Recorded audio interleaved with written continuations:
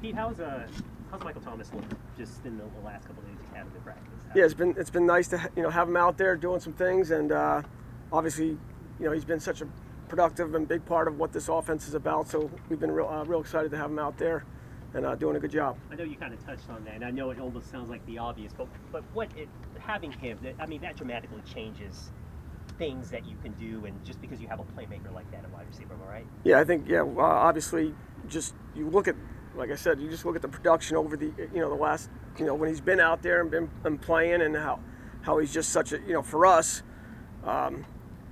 He just creates that opportunity for the quarterback that you're so confident that when you throw the ball, he's coming down with it. So it's obviously been a great pleasure to have him out there and going.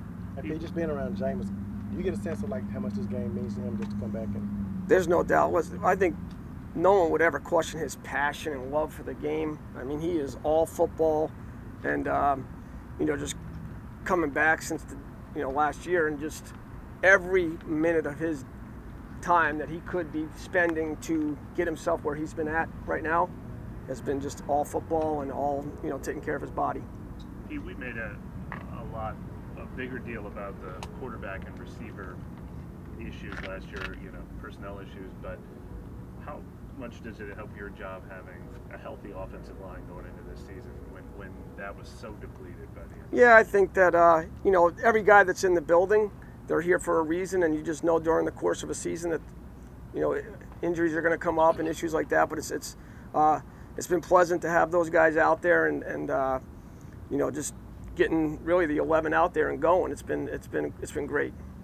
You kept the same game planning process that you guys operated with under Sean? You made your own tweaks to it? I think that I would say for the most part it's what I've been a part of for the last however many 16 years, and then Dennis has made a few adjustments to the schedule, but nothing that would be out of the ordinary as far as just offensive game planning. We're pretty much on the same schedule, same track, and just a few tweaks here or there, but nothing major. So go through the same quarterback meeting night before the game? Yeah, everything with that as far as that will stay the same. Yes. Was the job a little easier this week just because it's an opponent that you're familiar with, obviously? Yeah, I think obviously first game of the year, I think every team in the NFL has got to be ready for something maybe that you haven't seen. Maybe they're doing a little something different. So I think we wouldn't be the only team that's expecting that. But obviously there's some familiarity with the opponent. Yes. Obviously, you and Sean probably got a lot of similarities. Is there anything about your philosophy that you would say is different than his? That you're I don't think really the philosophy has changed. The belief of what this this program's about.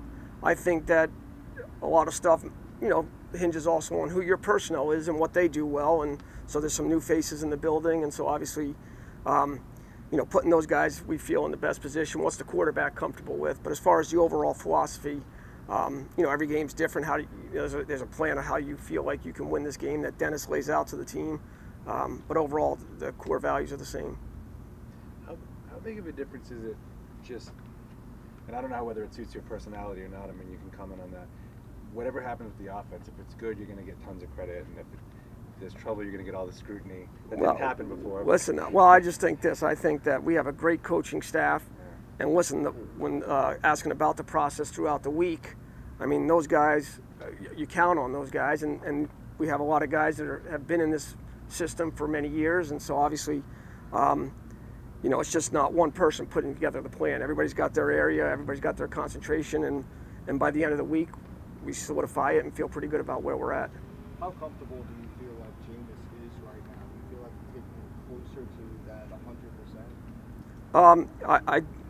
I don't know if you're talking more about the offense or what, but his injury. Well, yeah, I won't comment about it. I mean, but I feel we're full go ahead, so I think he looks outstanding.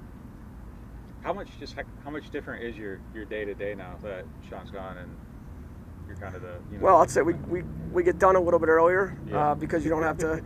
He's got his head coach or had his head coaching responsibilities that sometimes you were caught up waiting for some things to get started. So I would say that I get home earlier. Are you doing a lot of the same things though? I mean, is it drastically different? A little different? I would say that again, it's what I've been a part of for the last 16 years, and so that's what my familiarity is with. But I would say that again, we've got a few new coaches on staff that have brought some ideas. We got some different personnel guys playing, and so you adjust maybe to them a little bit. But again, the overall core of this, what we are, hasn't changed much. Is it really collaborative with all the coaches, like Cody and them kind of? Yeah, absolutely. You count on, Doug, Zach, Dan, Joel, those guys are all working with the run game, putting, all the situational stuff with anything that you talk about with the run game, those guys are doing. And then, between myself, RC, Cody, and DJ, and you got, I don't want to forget anybody, but Bob Bignell and Dan as well working. But all these guys, have their areas of the pass game. We all get together, we all have ideas, and it's just kind of, narrowing down that list to the volume that you can do for a game.